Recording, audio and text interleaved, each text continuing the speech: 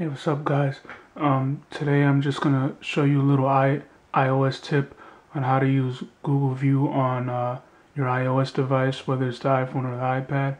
So let's jump into it. So first you're gonna go into Maps, and you can type in whatever address, whether it's your home address or a public address such as stores and whatnot. So I have one in here. I'm gonna type in. Let's see.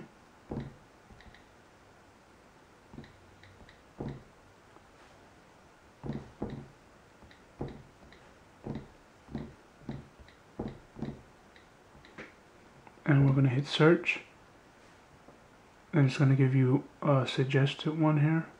But let's go there. So as you can see, it's going to give you the little orange icon right here. And that's how you know it is capable of using Google Street View.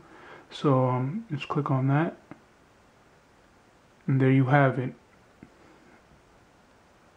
You can pan around 360. I advise you to use Google. If you want clarity, you must use 4G or some type of high-speed connection, because as you can see here, I'm over Wi-Fi and it's very crisp. As you can see here, got Sunny's, the barbecue restaurant there. And let's go out to the streets.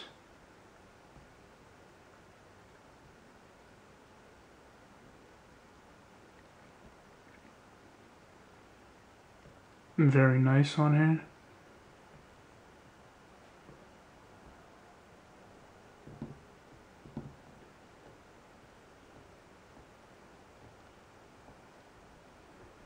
And there you have it. So again, when you see that orange icon, that means Google Street is viewable. Other than that, you wouldn't be able to use it. That's it for today. Thanks for watching.